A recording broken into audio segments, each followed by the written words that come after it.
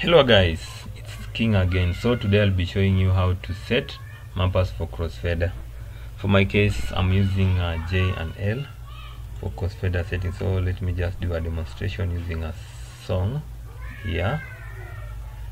Okay.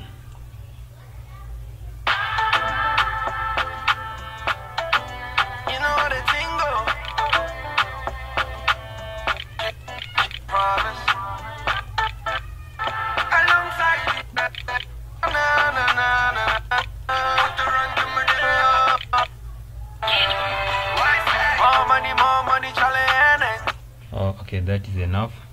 Those are the mappers I'm using for crossfader. So for my, let me just show you the script.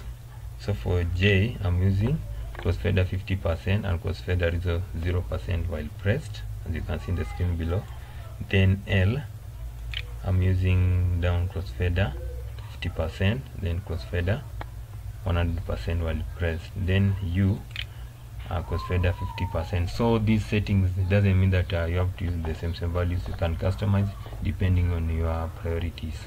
So guys, have a nice time, and also like to remind you, if you haven't subscribed to this channel, please remember doing so, and click on the notification bell so that YouTube will automatically notify you when there is a new video.